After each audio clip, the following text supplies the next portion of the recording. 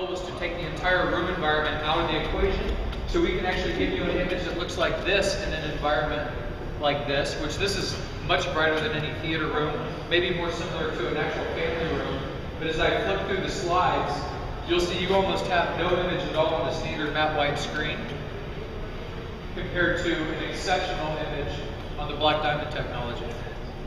So we're literally increasing, or I should say preserving, the contrast from this projector by between 300 and 500%, depending on where the light's coming from in the room. So you really did a really crisp, clean image, more like a flat panel in a room like